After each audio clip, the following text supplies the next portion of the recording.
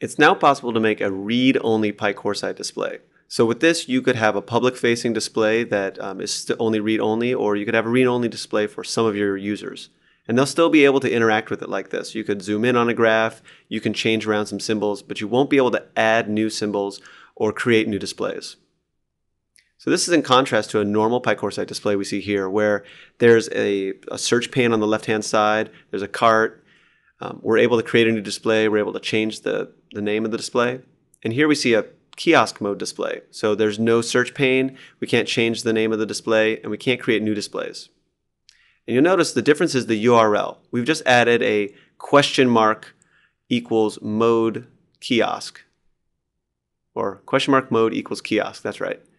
And that's the only difference, and it just shows up differently. Now, this isn't quite useful yet because somebody could just come in here and edit the URL and get to the normal PI Coresight display. So what we'll need is a page viewing application such as Microsoft SharePoint. So here we're going to see how to build this up. So first off, we are on a web parts page, and we're going to edit it and add a web part. So first off, we're going to insert a web part. And we're going to add a media and content. We're going to add a page viewer. It's called the page viewer web part. So this is just a generic Microsoft web part.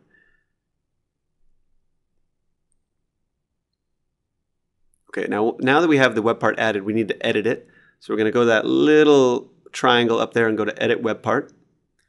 And you see there's just a link here. This is where we're going to put the URL in. So we're going to put the kiosk mode URL into that spot. So I'm just going to copy it and put it into the web part URL and apply.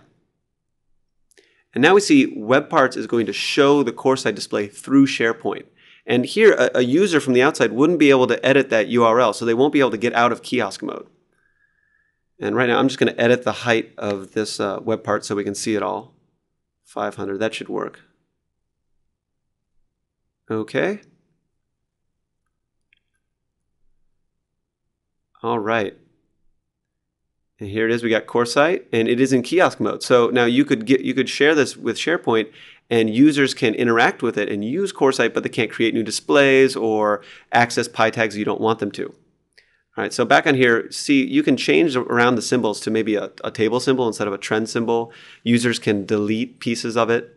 They can edit the timeline. They can change it back to a trend. We can extend what time we're looking at. So a lot of the functionality of Coresight is still there.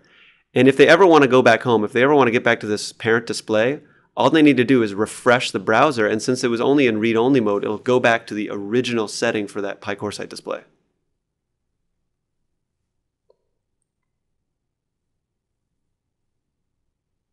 See, will you look at that?